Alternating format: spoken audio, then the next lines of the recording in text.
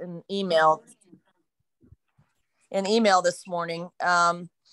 But basically the fire in the gorge has gotten a little worse overnight. The wind picked up, and Steve said that some crews went back out at midnight and started doing some more suppression as they saw it trying to progress. And then they went out. He went out at 4 a.m. and I know Fayetteville was out there at least since 4 a.m. with him doing some more suppression. He told the Park Service people that he's not. I didn't understand why the Park Service is having its meeting about the fire in Glen Jean at his office instead of somewhere near the fire. Like there seems to be no urgency on that side with the sun coming up at 7 and them not setting their meeting until 8 in Glen Jean. I don't know if that's because they have somebody who's, pretty green superintendent making these calls or what the deal is, but it doesn't make sense to me from an operational perspective that they're, in there. However, I'm sure they have a reason. I know that's where most of their people are. But for our side, they don't even get to start until 8. And Steve told me that a lot of our volunteers have to work today. So they're trying to split labor with the Park Service and the people the Park Service have called in, including from Shenandoah National Park, to have the Park Service cover the daylight hours because our volunteers are mostly available, of course, after work. So that's something that I have on a list for us to address later. But for now, Steve asked that we go ahead and authorize the guard funding. It sounds like he's reluctant to pull the trigger on it just yet. He's hoping the Park Service can call in some air support, but he won't be able to find out what they're able to do until after their 8 o'clock meeting. But he said, as far as we're concerned, he did want us to go ahead and figure out how we could get some help in should they need it. So it sounds to me like he doesn't want us to, contact the National Guard to get them started yet, but he would like us to go ahead and meet and get the funding. Fridley had sent the drone up at about 6:30. He and Cyphers went out there and was getting the footage to Steve at around, I think he called me about 7:20 or so, and he was going to get the footage to Steve so they can review what they could see. He said didn't seem so bad, but he thought that they might need to send it up at a different location closer to Gaymont Mountain to see what's going on that side of things. And he was going to follow up and let me know.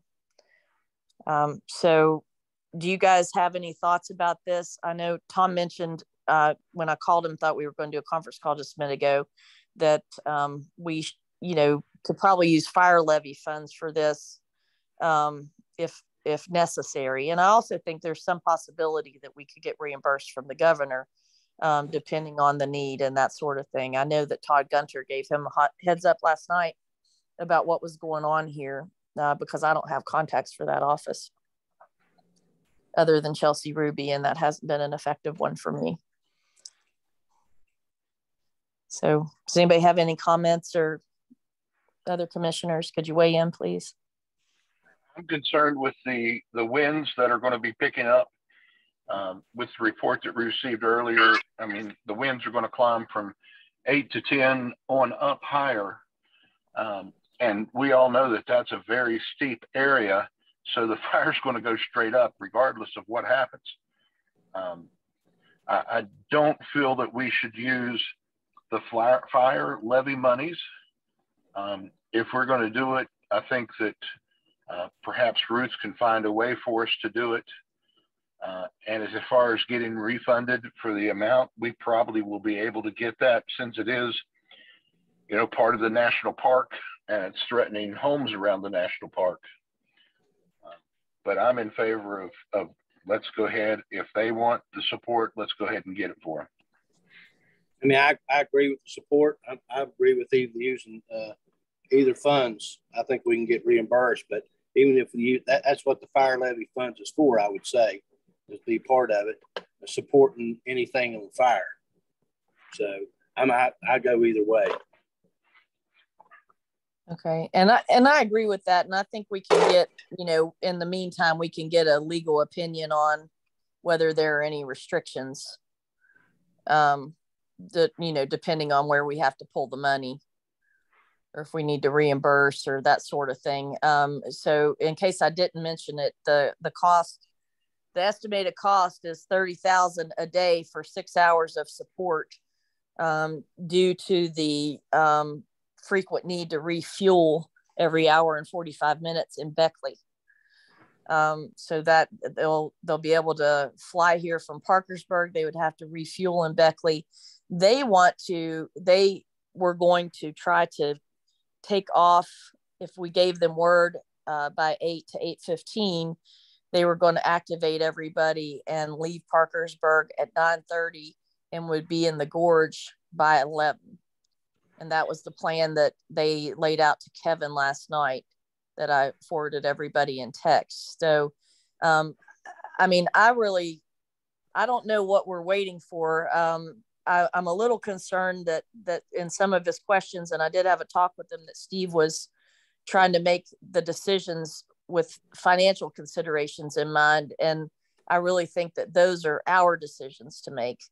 And, he told me we'll try to hold off as long as possible. But at the same time, I appreciate his instinct to save money. But at the same time, I really would like to have a decision based on, what they think the situation calls for, without the money considerations in there, because, it is kind of heading toward more homes. We already have homes that were in danger and evacuated in Wild Rock. And now it's heading toward, Victor. So, to me, that's, that requires more, prudence and caution than a situation that was only, brush. Right. Anybody else? What time is the National Park meeting supposed to take place? At 8 o'clock? Yeah. Is there any way that Kevin can somehow get the call into that meeting so that we know what's going on, and as soon as we get the word, we can push the button and make this happen? Commissioner, I'm actually, as soon as this meeting's up, I'm stopping by the Park Service on my way in, because that's where it's going to be at, is there on my way through. So my intention is to pull in on that meeting and sit in to see what's being said. Okay, thanks, Kevin. And can you please update us on, what their thoughts are? Absolutely. Absolutely. Well, as soon as I find out stuff. And here's another consideration. Now I've lost my train of thought. I haven't had a whole lot of sleep. I have totally lost my train of thought. Kevin reminded me of it, and now I've forgotten. But I feel like, we need to make a decision, and then on the money, and then that doesn't mean we have spent it. You know what I mean? We just have to make a decision about whether to authorize it and under what circumstances we're going to authorize it. And then at that point, we can, and I think in a group text kind of, make the call. Yeah. So once this commission makes that agreement to expend those monies, once I figure out exactly what's going on, I'm going to actually meet Mr. Crookshanks on site to see what he has as well. That way I can get a good feel of everything. I will report back in a group text to everyone. And then at that point, you guys can make the decision on whether to pull the trigger or what needs to be done. Also, I have Mr. Jay Young in my pocket to fly a drone again. He's the one that volunteered last night to do the mapping for us. He went out and did nighttime mapping. So he has the map from last night versus the map we could get him to fly today to see what the extent is, how it expanded, or all of that. Kevin Fridley is already out there with the drone. He's already been out there with Cypher since 6:30 this morning, getting some footage of that. And they were going to compare, Steve was going to compare that footage to last night, because we were trying to use our county equipment for that sort of thing rather than volunteers. Because Right. we do have a drone with the sheriff's department. Steve told me that they was using it, but they wasn't able to map it. So I don't know if there's a difference in it. Okay, well, if there is, then that's significant. But I do want us after this to look into getting one, because this is the second time in 2 or 3 months that we have needed the assistance of a drone and not had it. Yes, ma'am. And I've actually looked into funding methods for that to get us one that's very high tech and what we need. And it's a couple of grand. Well, a couple of grand is something you just need to bring to the commission and not spend time on funding funding request or funding sources, I guess is what I mean. Yes, ma'am. What I thought of is the point that I forgot and have now remembered is Kevin has already put in the request to the State Emergency Management Division, which has pushed it up to the National Guard. The only reason the National Guard has not pulled the trigger yet is because I have been able to communicate directly with it, and Kevin has been communicating directly with I've been communicating with General Crane, who of course is the head of the Guard, and he's waiting for a thumbs up, but technically they've already been engaged. I mean, we haven't paid for it, so that's a part of the process. We asked for the help, and if we say that we can afford it, then he has to go to the governor, and the governor has to approve them helping us. Now, that doesn't mean the governor won't come back and help us with, funding afterward. But he said that would facilitate the process, because otherwise then they would go to the governor and then they'd have to wait for the funding decisions to happen. They would go to his office or whoever he's. So I wanted to point out, that technically we've already engaged them, because Steve told us last night to go ahead and do that. Kevin did it, and then minutes later he said, well, maybe not, and then maybe so, and then can we get some permission? So I'm starting to wonder, where our drop dead time is for this. Like, winter, I know we could call them out at any time, but at the same time, they're ready to scramble. And if we have a situation that's out of control, we want to pull the trigger on it sooner than later. General Crane also mentioned that he has a cabinet meeting with the governor, I think at 9:30 this morning. So he's going to be in a forum where he's going to have direct access to him at that point. Well, let's go ahead and I will approve the $30,000 expense. And Ruth, is there some way we can make that happen? Can we do a lot of how many days? That's 30,000 for 6 hours. I'm pretty sure they're going to need more than 6 hours. Well, here's the thing. They think they're expecting rain from the hurricane to come in after midnight this evening, and they're not going to be able to fly or fight the fire after dark because of the terrain and the conditions, the visibility. So so we're just talking about doing one $30,000 lot for today or tomorrow? I would say $130,000 for today, or if they don't spend it today, for tomorrow. But I would like to suggest that we reconvene at 1:00, since we have a staff meeting at that time anyway, to get an update, and then we could decide at that time whether we are going to need to allocate more funds. Well, based on what we know. Could we go ahead and see if we have three 6-hour days and go ahead and allot 90,000 aside, just in case, so we don't have to. That's the way I would like to do it if we could. But if not, y'all want to go 30,000 at a time. That's. Yes. What do you think? I know I can find 30. I think 90's pushing it. I'm not sure where I would find 90,000. Okay, so if it did go above 31 day, we would have to seek funding somewhere else. Yeah, you'd have to consider using like the ARPA funds or something like that. Okay, well, I think we can do that. What do you think, John, about 1 versus 3 days? And well, I understand where Tom is coming from, because, just to facilitate operations. Well, I think we should approve the $30,000 for this morning, in order to get them out. And at 1 o'clock, we'll see what's going on, and then we can make the decision on the other 2 days at that time. So do we feel comfortable? So John said to get them out. Do we feel comfortable going ahead and telling Steve, look, you know, we're comfortable with pulling the trigger on activating them immediately and go from there? Or do we want to wait until, you know, he spends more time thinking about it and getting more trigger? Yeah, that's where I'm leaning, and that's where I've been leaning since last night. Because it did whip up. He did sound like it, you know, the urgency had increased since last night. Things had changed because of the wind. And I realize there may be more information coming on, and the Park Service may be able to bring resources to bear, but I don't know if the bureaucracy within the Park Service is going to allow, you know, water drops on private property.